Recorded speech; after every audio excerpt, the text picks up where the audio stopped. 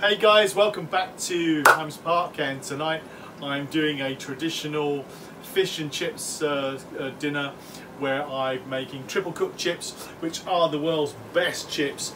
I've got some chunky chips, so I've got them cut, and I've blanched those in salty water on a really simmer for about 15 to 16 minutes, so they really are soft and cooked.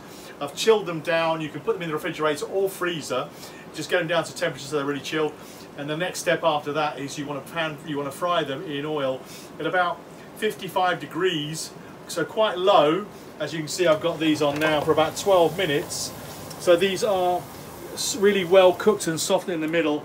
But the next stage after this, when I take them out there, is to put them to a high temperature, which I'll boost the temperature up to about 180, and then cook them for about 3 to 4 minutes, and I'll get really crisping up there. And now my triple cooked chips, which I'll season a bit of salt and pepper, and I'll serve that as fish with my fish batter.